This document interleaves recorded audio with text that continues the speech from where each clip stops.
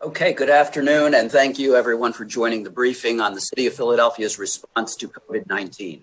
Today, all the speakers are joining the briefing virtually to adhere to social distancing guidelines. And we will begin our briefing with opening remarks from Mayor Jim Kenney. Mayor, you have the floor. Thanks, Mike, and good afternoon, everyone. Excuse me. Earlier today, I signed a series of bills, including some related to the pandemic and our response efforts. Most notably, I signed the fiscal year 21 budget, which is a stark reminder of the toll that the crisis has had on our finances and our ability to deliver city services. I again thank City Council for their partnership throughout the hardest budget process of our careers. Among the bills signed today was the Essential Workers Protection Act, introduced by Councilmember Gim, which promotes public health by protecting workers from retaliation for speaking out about working conditions that violate mandatory state or city public health orders. As we begin to reopen our economy, it is critical that employers are taking all necessary precautions to keep their workers healthy in order to help reduce the spread of coronavirus in Philadelphia. And Philadelphia workers deserve the ability to report potential violations of public health orders without fear of retaliation. Another bill signed today, Bill number 329, allocates $40.4 million in Federal CARES Act funding that will allow planning and development to address emergency COVID-19 housing and community development needs. As we continue to recover from the impact of COVID-19 and see more city services resume, I'm glad to share that effective Monday, July 6th, the Streets Department will resume collecting recycling every week along with the trash. So no more every other week. It'll be every week with your trash. Regular trash and recycling collections will continue on or as close to its normal schedule as possible. Residents should not set out their recycling materials next week, the week of June 29th, as we are still on the every other week collection schedule until July 6th. And finally, I want to recognize the Philly Counts team for their ongoing efforts to continue to raise awareness about the 2020 census, despite a global pandemic and conditions that have flipped their entire engagement plan on its head. Throughout the summer, Philly Counts will be focused on promoting census participation through their Summer of Census plan, which includes actions such as yard sign and door hanger distribution, phone banking, spreading the word using social media, promoting census completion at various points of service, and digital census events. Philly Counts has also continued engaging hard-to-reach communities during the pandemic through phone banking. Each day, the Philly Counts team and its volunteers call thousands of households to make sure that they have what they need to stay safe and healthy and create census awareness. To date, they have made nearly 140,000 calls to households in Philadelphia and have made a census participation plan with over 7,000 households. This work is essential as we continue to recover. The census will determine how much funding Philadelphia receives for critical services, including disaster relief, for the next decade. So it's very, very important that we're all counted. So now I'll turn it over to Dr. Farley for his update.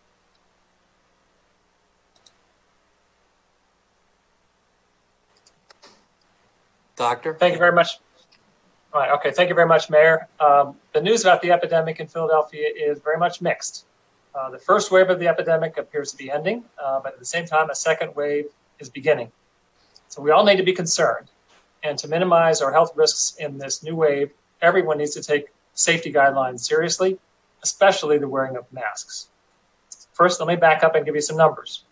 Since this time yesterday, we've identified 143 new cases of the coronavirus infection in Philadelphia residents, bringing us to a total of 25,693 since the beginning of the epidemic. Since this time yesterday, we have identified 0 new deaths from the infection, the total being 1,579. Now, our data on deaths comes in batches, so I can't tell you that it's going to continue to be 0. The fact that we have 0 for one day is a sign that it's slowing down, and that's good news. The outbreak of the infection in the jail is clearly ending. We've had no symptomatic cases in inmates in the past 6 weeks. And our outbreaks in nursing homes are also ending. 85% of the nursing homes in Philadelphia have had no cases of this infection in the past 2 weeks. And more than 60% have had no cases in more than 4 weeks. At the same time, the cases in the community are no longer decreasing.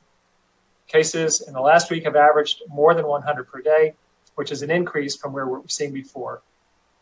Now, we're doing more tests, but that increased testing does not explain the increased case count, because the percent positive is also increasing. It's now about 5 to 6%, up from less than 5% about 10 days ago. Now, the increase may be occurring in a variety of populations, but we have noticed in particular a spike in cases among teenagers between the ages of 16 to 19 that appear to be from them attending social events. That's something which has been seen nationally as an increase in this infection in younger adults and teenagers. Now, that's what's happening in Philadelphia. Elsewhere, the signs of this epidemic are far worse. In the United States as a whole, case counts are up more than 50% in the past 14 days, and they're increasing in nearly every state. They're hitting new highs in many states. In Florida and Texas now, there are more than 5,000 cases per day that are being diagnosed.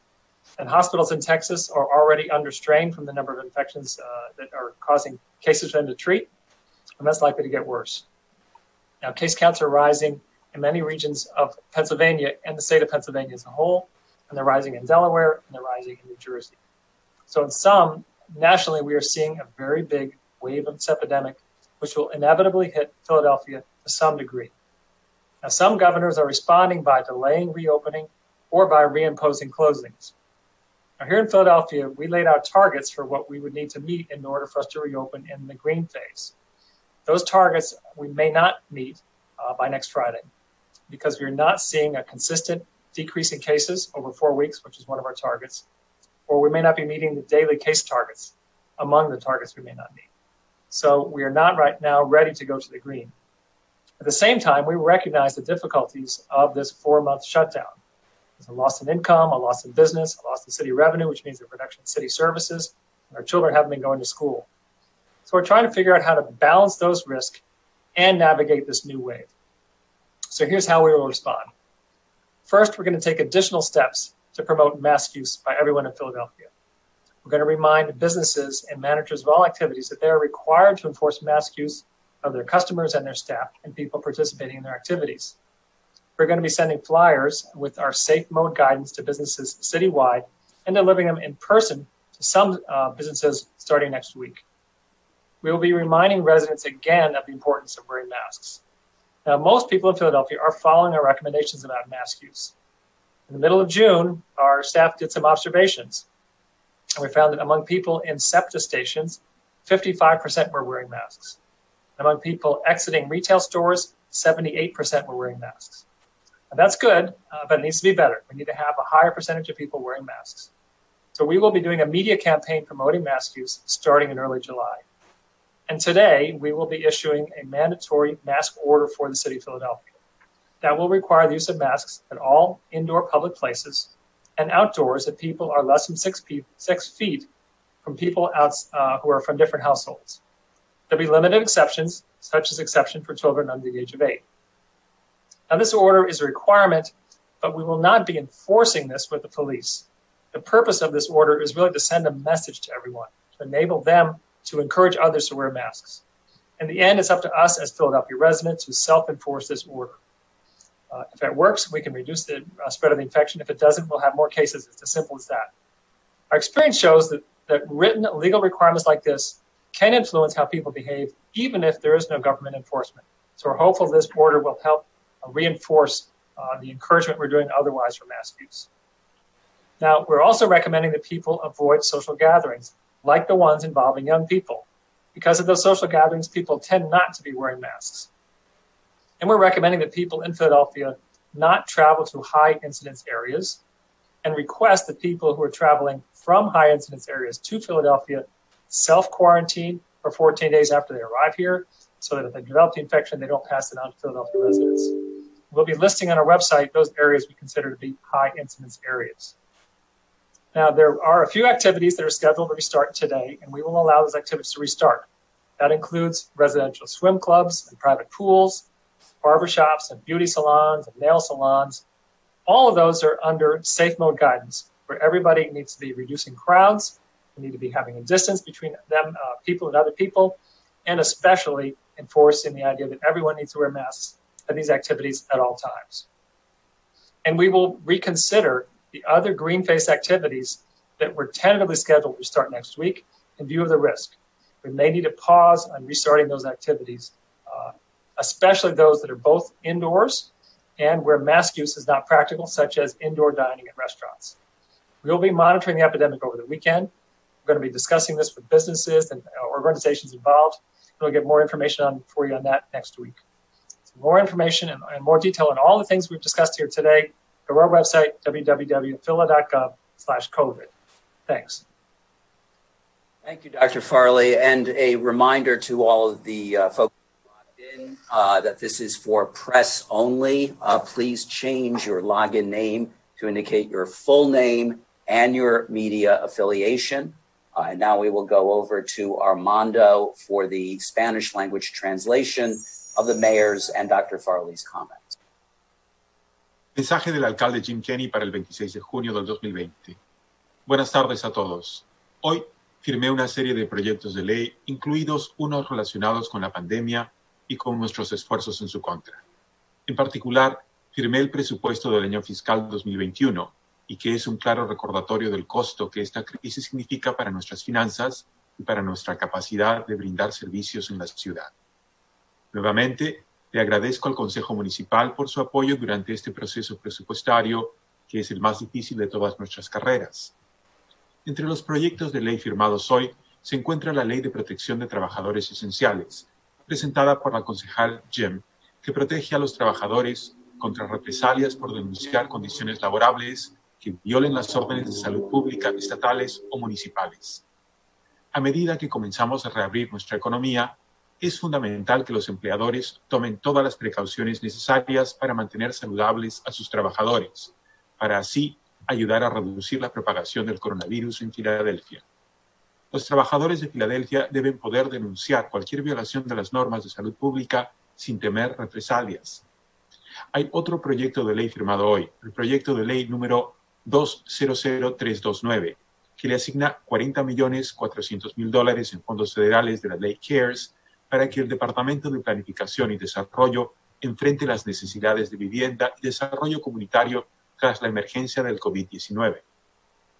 A medida que continuamos recuperándonos del impacto del COVID-19 y vemos que se reanudan más servicios en la ciudad, me complace compartir que a partir del día lunes, 6 de julio, el Departamento de Calles comenzará a recolectar artículos de reciclaje cada semana junto con la basura. Las recolecciones regulares de basura y reciclaje continuarán en su horario normal o tan cerca de él como sea posible. Les recordamos a los residentes que no se recogerán materiales de reciclaje la semana del 29 de junio, ya que el calendario de recolección de cada 2 semanas sigue vigente hasta el 6 de julio. Finalmente, quiero reconocer al equipo de Philly Counts por sus esfuerzos continuos para continuar creando conciencia sobre el censo 2020, a pesar de que la pandemia global haya cambiado las condiciones de su plan original. Y ahora quisiera hablarles del censo con más detalles. A lo largo del verano, el trabajo de Philly Counts, la iniciativa de la ciudad para promover el censo del 2020, se centrará en promover la participación de los residentes a través de su plan Verano del Censo, o Summer of Census en inglés, que incluye la distribución de volantes, paneles de contacto telefónico y el difundir novedades por las redes sociales, asimismo como promover la conclusión del censo en varios puntos de servicio y la realización de varios eventos digitales relacionados con el censo. Philly Counts también ha continuado trabajando con las comunidades de difícil acceso durante esta pandemia a través de los paneles de llamadas telefónicas. Todos los días, el equipo de Philly Counts y sus voluntarios llaman a miles de hogares en Filadelfia para asegurarse de que tengan lo que necesitan y para mantenerse seguros y saludables, y también para crear conciencia sobre la importancia del censo. Hasta la fecha, ellos han realizado casi 140,000 llamadas a hogares en Filadelfia y le han ayudado a más de 7,000 hogares a hacer un plan para rellenar el censo. Este trabajo es esencial mientras continuamos recuperándonos de las consecuencias de la pandemia del COVID-19. El censo determinará cuántos fondos recibe Filadelfia para servicios críticos, incluyendo el socorro en casos de desastre a lo largo de la próxima década. Si usted no lo ha llenado todavía, por favor, complete el censo del año 2020. Puede hacerlo en línea yendo a my2020census.gov. Y esta es la actualización en materia de salud para el día viernes 26 de junio del 2020. Buenas tardes. Tengo varias apreciaciones sobre el curso de la epidemia en Filadelfia. La primera oleada está terminando, pero la segunda ya está comenzando. Primero, les comparto las cifras para el día de hoy. Se han reportado 143 nuevos casos, con un total de 25,693 casos acumulados. Hoy, felizmente, no reportamos muertes. El total acumulado a la fecha es de 1.579 fallecimientos. Estos datos nos llegan en grupos, pero esta es una señal de que los fallecimientos por la COVID-19 van disminuyendo. El brote del coronavirus en las cárceles ha terminado. No se han reportado casos ya en 6 semanas. El brote del coronavirus en los hogares de ancianos también ha disminuido notablemente. Pero lamentablemente el número de casos en nuestras comunidades no ha disminuido. Desde la semana pasada el promedio es de 100 casos diarios y este número está aumentando poco a poco. Del total de pruebas realizadas, el porcentaje positivo de los casos es del 5 al 6%. Hace 10 días, menos del 5% de las pruebas resultaban positivas. Se ha evidenciado también un aumento en los casos en los adolescentes entre 16 y 19 años que han asistido a eventos sociales. En todos lados, las señales nos demuestran que la epidemia está empeorando. En los Estados Unidos, el conteo de los casos subió en más del 50% desde hace 14 días. Hay aumentos de los casos en casi todos los estados. En otros se han alcanzado nuevos puntos máximos. En la Florida y Texas, por ejemplo, se han reportado más de 5.000 casos diarios. Los hospitales en Texas están bajo tensión máxima y esto aún pudiera empeorar. El número de casos va aumentando también en muchas regiones de Pensilvania, en Delaware y en New Jersey. Las metas que nos planteamos para pasar a la fase verde posiblemente no serán alcanzadas para el próximo viernes. No hemos visto una disminución en el número de casos en las últimas 4 semanas. Al mismo tiempo, reconocemos las dificultades de un cierre de actividades de 4 meses, la pérdida de ingresos para los negocios, la suspensión de las actividades escolares, y por eso estamos tratando de buscar un balance adecuado. ¿Cuál será nuestra respuesta? Tomar medidas adicionales para promover el uso de máscaras, tapabocas o cobertores faciales. Recordarles a los negocios, gerentes y supervisores que deben hacer cumplir con su uso. Les estamos enviando material informativo a los negocios a lo largo de la ciudad con las directrices para reiniciar actividades en el modo seguro. La entrega de estos materiales en persona comenzará la semana que viene. Y nuevamente, les recordamos a los residentes la importancia sobre el uso de las máscaras, los tapabocas o cobertores faciales. Muchos de nuestros residentes, felizmente, siguen esta norma. En el periodo del 13 al 24 de junio, el 55% de usuarios de SEPTA las observaron y en las tiendas fue de un 78%. Esos números son buenos, pero debieran ser mejores. Vamos a desarrollar una campaña de comunicación sobre el uso de las máscaras que comenzará a principios de julio. El uso de las máscaras será ahora obligatorio y esto lo haremos vía orden ejecutiva. Las máscaras serán obligatorias en espacios públicos al aire libre y también bajo techo. Esto tendrá algunas excepciones, por ejemplo, para los niños menores de 8 años de edad. Recomendamos también evitar las reuniones sociales, en especial aquellas que involucren adolescentes. Les recomendamos a las personas en Filadelfia no viajar a zonas que tengan alto número de casos. Les recomendamos a las personas que han viajado a Filadelfia desde zonas con alto número de casos el guardar una cuarentena de 14 días tras su llegada a Filadelfia. Vamos a permitir que se reinicien algunas actividades pautadas para su reinicio el día de hoy. Las piscinas residenciales y los clubes de natación privados, por ejemplo. Los salones de belleza y las barberías. Todo esto bajo las directrices del modo seguro, sin embargo. Es imperativo hacer respetar la distancia social y reducir las multitudes. Usar máscaras es clave en este proceso y es una forma de ayudar a contener el virus.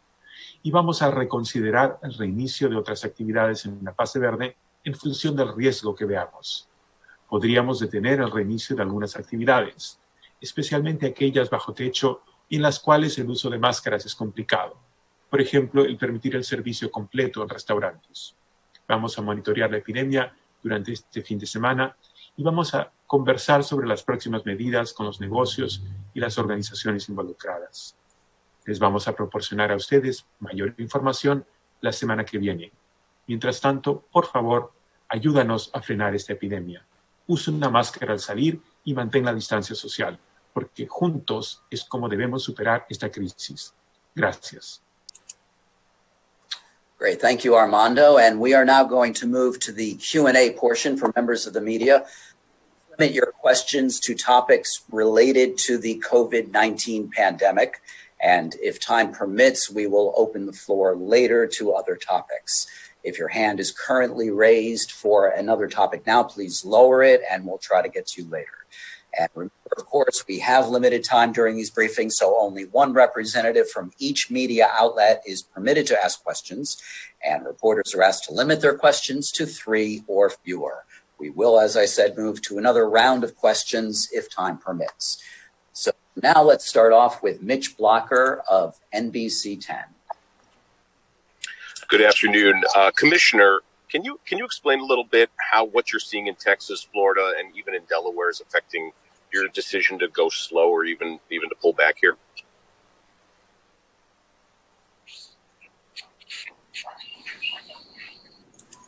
Dr. Farley, you need to unmute. There we go. I'm sorry.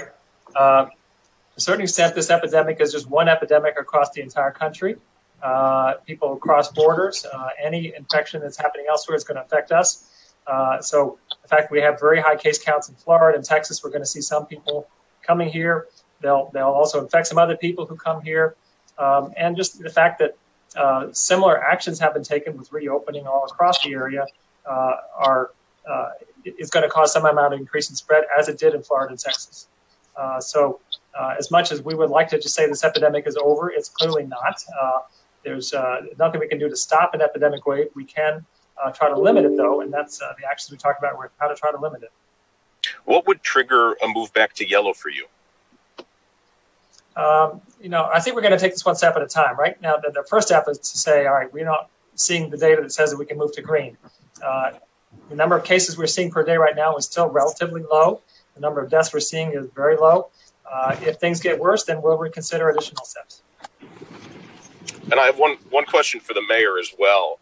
For business owners in Philadelphia, I'm just curious your thoughts about how these restrictions may push business to the suburbs, which are obviously a little less restrictive than here in Philadelphia.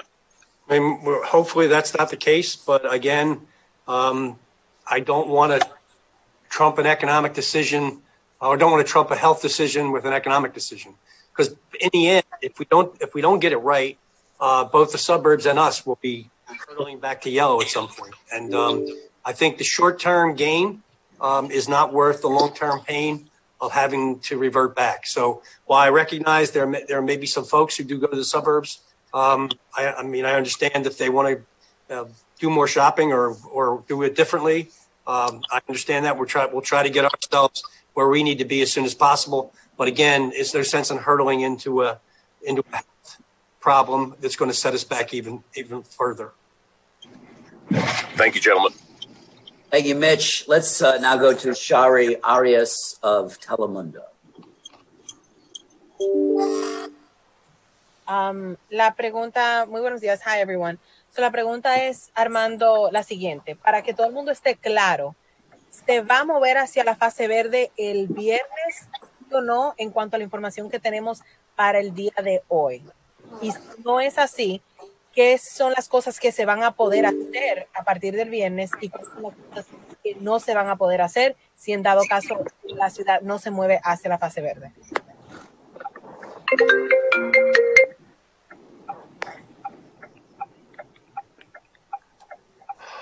Armando, you need to unmute.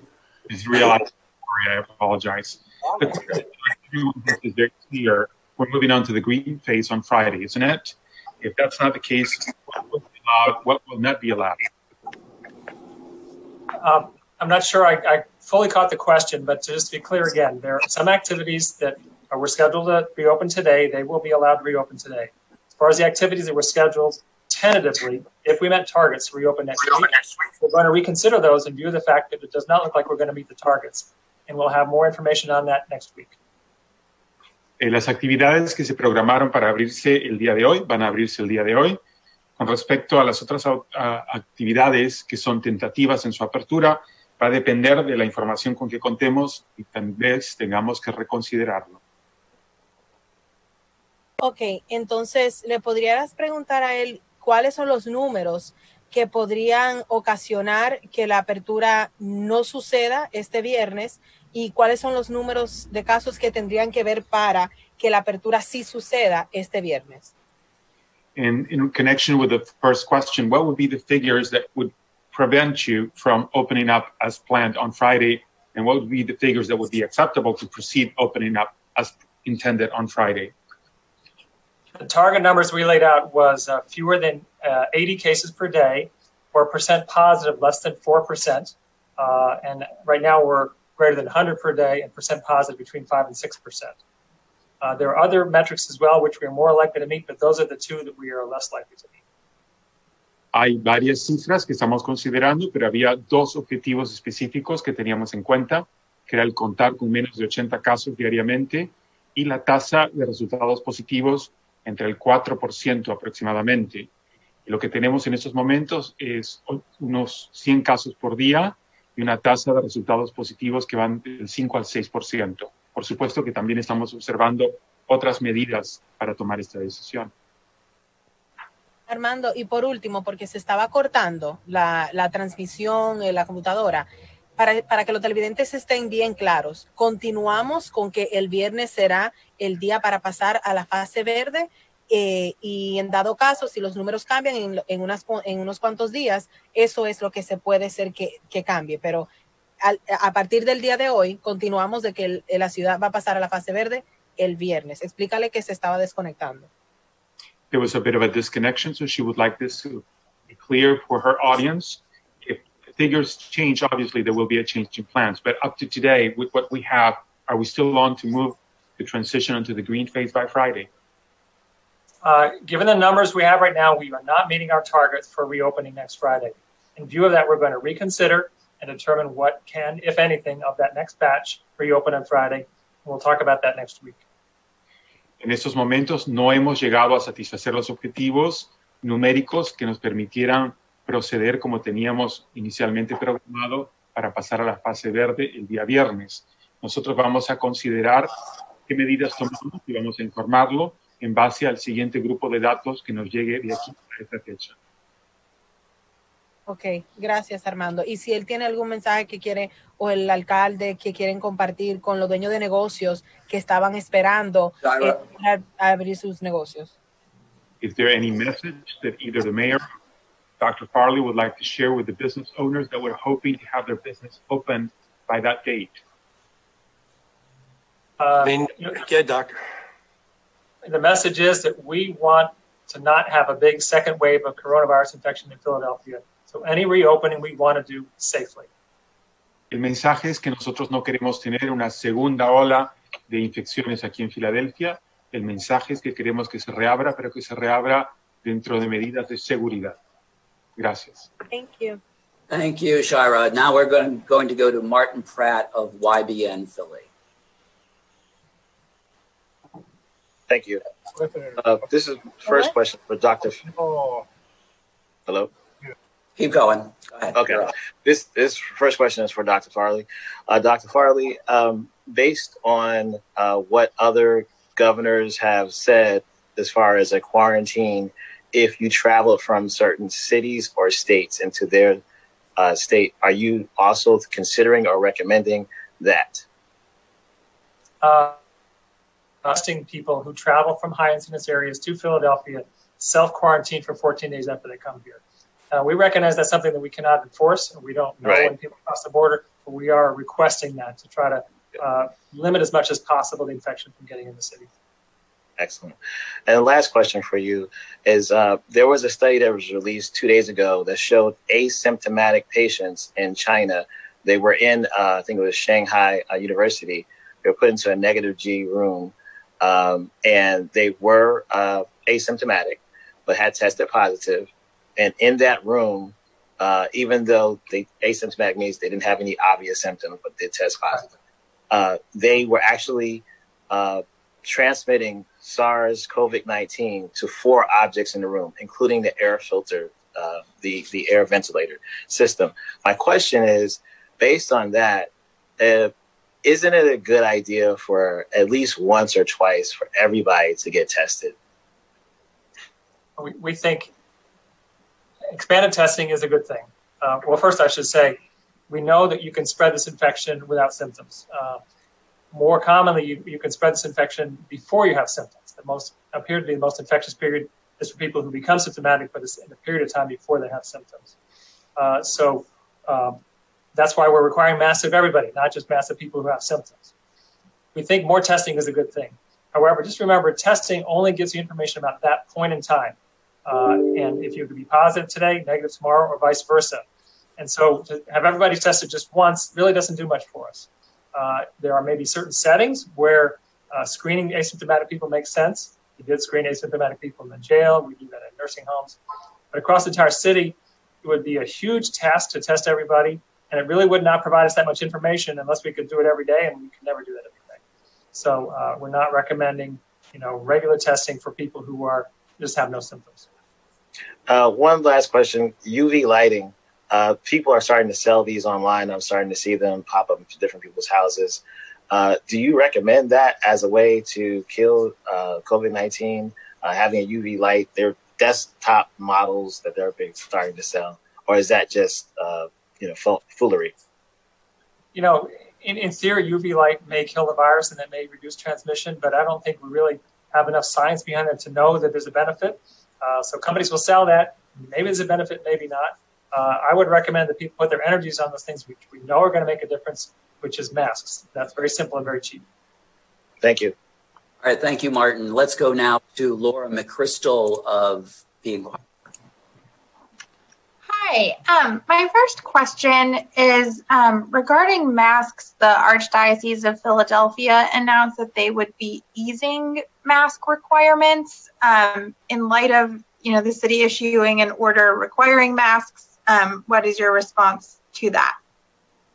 I had not heard that announcement. I would strongly recommend that they follow our recommendations and our order, and that everyone wear masks in religious services. Religious services are particularly high risk. We have many examples of outbreaks that are occurring in religious services, including outbreaks where there are multiple deaths involved. And so I would hope the Archdiocese would take this very seriously and require everyone in those services to be wearing masks. Okay. And another question for Dr. Farley. To clarify, you said cases are no longer decreasing. With there being 143 cases today, is it fair to say they are actually rising, or are we at a plateau right now? I would say they are rising. I don't think they're rising fast, but they do appear to be increasing. Okay. And, you mentioned that there are no borders to the virus. Even with just the surrounding counties going fully into the green phase today, are you worried that, that could cause even more increases for Philadelphia as a result? I am worried. It is my job to be worried, but I am worried in general about reopening without people wearing masks. And so I understand the difficulties of the shutdown. And so I understand why people want to reopen. And I think that there are things that we could reopen safely if we are really vigilant about the mask use. So to the extent that they're reopening without masks, I'm very concerned about that. Okay, thank you. Thank you, Laura. Let's go now to Natasha Brown of CBS 3. Hi, this question is for Dr. Farley. Just in light of seeing, I was out earlier today seeing, the hair salons, barbershops, everybody reopening, and seeming to follow protocol, at least the one that I saw particularly. What about, is there some way that you're gauging whether these businesses are doing the right thing, if they're following protocol, and is there some way to do that just to make sure that they're trying to contain this virus as much as possible? Yeah, we're assessing this to the extent that we can, given the staff that we have. So we regularly inspect restaurants. So, for example, when we go into restaurants, we're going to be observing mask use, as well as the other safety features that we're supposed to be doing. And we will be giving very direct feedback to restaurants, those that have outdoor dining, those that have takeout, and don't have indoor dining now. And there are other places that we inspect, such as tattoo parlors, for example. Beyond that, we are monitoring mask use with the statistics I presented just a little bit ago, just by observing how many people are wearing masks in SEPTA stations and as they exit stores. And we hope to see those numbers increase. But much of this takes place at places where we don't have inspectors there. And so we're really pleading with business owners to take this seriously. In the end, it's going to not serve anybody well if people don't follow the safety guidelines seriously. Okay, that's all I have. Thank you very much. Thank you, Natasha. Let's go now to Kennedy Rose of the Philadelphia Business Journal. Hi, everyone. I have a question for Dr. Farley. I know you answered earlier about possibly reverting back to yellow phase, but I was wondering, would Philadelphia consider walking back some business reopenings like outdoor dining if it's seeing cases rise?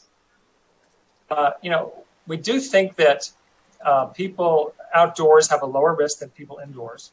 I did discuss, I think about a week or so ago, that I was concerned about some of the outdoor dining not following our standards. We'll watch that.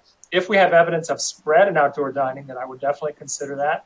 Or if we have evidence that there is really broad-based ignoring of the safety rules, I would consider that.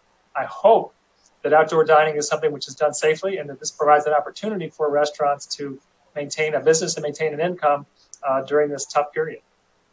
All right, that's all I had. Thanks so much. Thanks, Kennedy. Let's go now to Pat Loeb of KYW Radio. Pat, you're up. Pat, I know you're unmuted, but okay. There we go. Now we can hear you. Thanks. And we are in the second round, right? Yes, we are now on a second round, and we can open the floor to other questions. Thank you. So I'd like to ask the mayor if he's reviewed the action plan released by the police commissioner and what his thoughts are on implementing it since there are calls to defund the police. I have not reviewed the action plan as of yet. When was it released? Yesterday or today? Today. No, I have not seen it yet. Okay. And why did you allow Chief Inspector Wilson to take a voluntary demotion when he had sort of violated protocols? Do you really think that was sufficient? First of all, I don't micromanage departments. That's the commissioner's decision to allow that or not allow that. And I have confidence in her ability to lead the department and never interfere with personnel decisions. Haven't done it with Commissioner Ross. Don't intend to do it with Commissioner Outlaw. Thank you. All right. Thank you, Pat. Let's go now to Rudy Chinchilla of NBC 10. Hi, everybody. Hope you can see me. There we are. So, Dr. Farley, I know a couple other reporters have asked this, asking about the possibility of still going green July 3rd, but can you sort of clarify that? Because it sort of sounds like just by definition of these new cases, the city will not be able to enter the green phase by July 3rd, because I think what you had said last week was we needed to see, I think it was 4 weeks of averaging 80 new cases a day or fewer. If we've already exceeded the threshold, is there even the remote possibility that we're still going to enter the green phase by July 3rd? Yeah, the target does not say we need to be less than 80 for 4 weeks. It was to get to 80 cases per day. I would say it's very unlikely we're going to hit that target next week, and that's the message today. As to how we respond to that, that's something that, as I said, we're going to look at and discuss with the industries involved and tell you more with that next week. How much coordination are you having with surrounding counties? Because I would imagine this affects all the counties around Philadelphia. We're in routine communication with the counties around us. These are difficult decisions, and each county is somewhat different. And so we're not going to always make the same decisions, but we definitely are talking to them regularly. Thank you. I do have one more question that's not coronavirus related.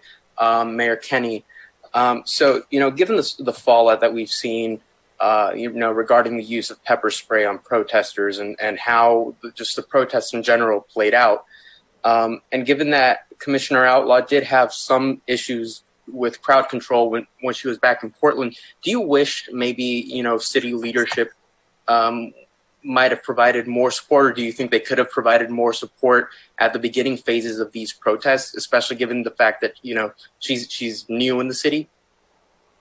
First of all, you have to, hindsight is 20/20, and it's easy to armchair all of this from a safe spot on a Monday morning. But this information was coming at us in real time. We were in the emergency command center. We were seeing aerial views of the various scenes, and decisions were made based on what information was being provided to us at the time. That information turned out to be incorrect or misleading, and that's why the apology came yesterday, because we didn't have the correct information. But I think she received all the appropriate support from the folks around her and the people in the OEC and on the street. This was an unprecedented situation. I don't remember. I'll be 62 next month in August, and I don't remember anything like this in my lifetime. So there were good things done. There were things that were done correctly, and there were mistakes made. And that's why we review that and make sure that it doesn't happen again. Thank you, Mayor. Thank you, Rudy. Let's go now to Argenis Figueroa of Univision. Hello, good afternoon. ¿Me escuchan? You hear me? Yes, go ahead. Yeah, okay, good. Good afternoon. I will need translation. Armando, ¿estás allí? Buenas tardes, Argenis. Gracias. Buenas tardes, Armando. Muchísimas gracias. Armando, mi pregunta es para el alcalde Kenney. Hace unos días el presidente Trump firmó una orden ejecutiva que paraliza la inmigración legal a través de visas de trabajo. Ya el gobernador Wolf se pronunció al respecto y nos gustaría tener unas palabras del alcalde Kenney sobre este tema. Gracias. This question is for Mayor Kenney. We know now that President Trump has signed an executive order suspending work visas, and we have heard from Governor Wolf in this regard. What would be your message about it? I mean, everything Donald Trump does on most things are wrong, especially when it comes to immigration and immigration issues. He is totally wrong. And what I would say is that make sure you vote in November and get rid of him. And we'll get back to some sense of normalcy. Todo lo que dice el presidente Trump y la mayoría de cosas que él hace están equivocadas, especialmente en el tema de la inmigración. Él está totalmente equivocado. El mensaje para todos es que se registren y que voten en noviembre para poder rectificar las cosas. Okay, muchísimas gracias, Armando. Es todo. Por nada, Argenis. Thank you, Mayor.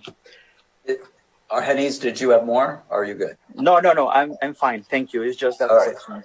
Very Thank you good. so much. Thank you. Let's go now to Matt Petrillo of CBS 3.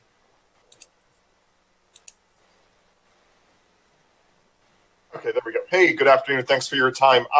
Just regarding yesterday's news conference regarding the apology to the I-76 protesters, do you believe one is owed at all for the tear gas use in West Philadelphia? Regarding the community there, we're told there was a family who had to leave their house and other people watching nearby who were tear gassed. There were incidents going on in West Philadelphia that were heightened danger. There was arson that was going on. There were police cars being set on fire and and directed at police. There were all kinds of things that were going on that were of a danger. And to let that continue to escalate would have put people, I think, in the protesters and the police in more in harm's way. And the ability to dispel that crowd, to get control of the area, the police believed at the time was necessary. And anyone that was inconvenienced or affected by that, I do apologize to them. But the situation there was tenuous and dangerous and needed to be rectified. Yeah, I do want to. We've heard some similar reports about what some would are calling inappropriate use of force. All of those reports are going to be investigated as well. Partly as part of the after action report, but also individual cases are going to be investigated. So we're certainly not taking those lightly, and if there are mistakes made, we're certainly going to address those mistakes. Thank you. That's all I had. All right. Thank you, Matt. Let's go back now to Rudy Chinchilla of NBC 10. Hi again. So the first question is regarding the possible second wave. As Dr. Farley, you said, we're starting to see signs that could be a possibility. So the question is actually, how does it, given the fact, Mayor Kenney, that you said you signed the new budget just earlier today, how much of that new budget considers this possibility of a second wave? And do you have any fears that it can, a second wave could wreak more havoc than has already been wreaked on the city budget? Yeah, well, we do have those fears, and that's why we're telling everybody to put a mask on and act responsibly. And if it does have an impact on our budget, we'll have to adjust it because we can't have unbalanced budgets. So we'll see what happens as time goes on, and we'll make adjustments based on what's presented to us. But I can't speculate on what's going to or not going to happen between now and the fall or the end of the year. And this next question is also somewhat budget related, but also related to the protests. We know that there's already at least one. Hey, Rudy, I just want to interrupt you for a second. Mayor, we have lost your camera. I don't know if you accidentally turned that off. There we go. Very good. Go ahead, Rudy. So we know that there's already at least one lawsuit against the city. Someone is filing a lawsuit against the city, given how the police responded during the protests, during the I-676 incident. Now that the city and the police department are admitting errors in executing the plan on 676, are you worried about more lawsuits coming? There'll be more lawsuits than you could ever imagine. I suspect that we're going to be sued on a number of different things and different reasons, and can't speculate on what it's going to be or how many it's going to be. And even if they filed them, I couldn't speculate or talk to you about them because it's litigation. Thank you, Mayor. All right. Thank you, Rudy. And this is the last call for questions. Seeing none further, thank you for joining us. That concludes today's daily briefing. We will resume. Our next briefing will be next Tuesday. Until then, thank you for joining us.